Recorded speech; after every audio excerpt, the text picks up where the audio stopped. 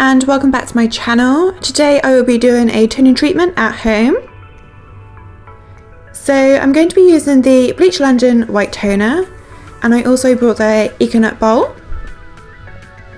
So this is my hair to start with. I've recently had it bleached, but I feel like it's a little bit yellow, a little bit brassy in places. So hopefully this will lighten it up, and then the underneath I will be leaving as that's my natural colour. So to start with, it says to shampoo your hair and thoroughly towel dry. And then to come in and do a middle parting.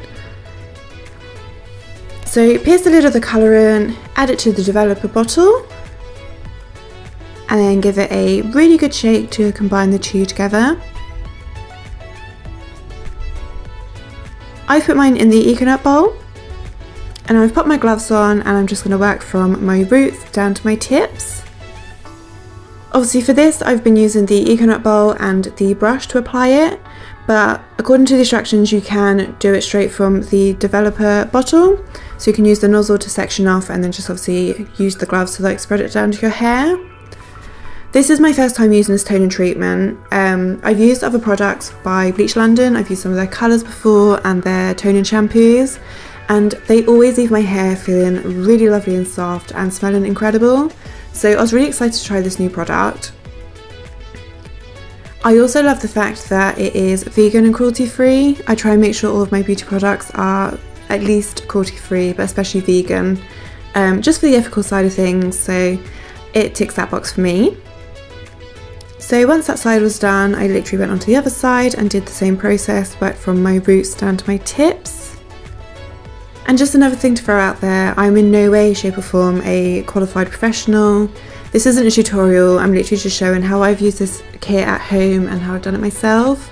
So please don't take this as a how-to guide, because it's certainly not that. You can probably tell this is a little bit slap and dash.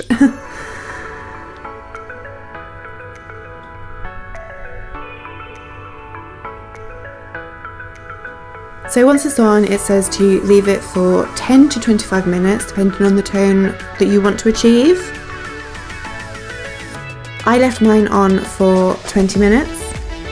So I'm just making sure it's thoroughly coated up the top. As I said, I left the bottom as that's my natural colour, so that wouldn't have been able to lift. And then after 20 minutes, I gave it a good wash.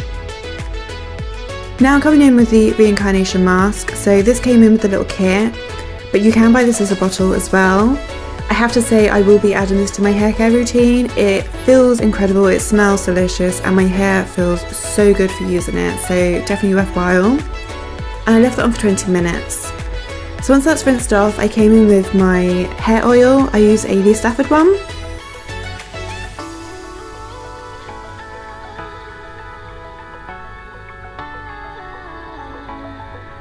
And then this was my final look.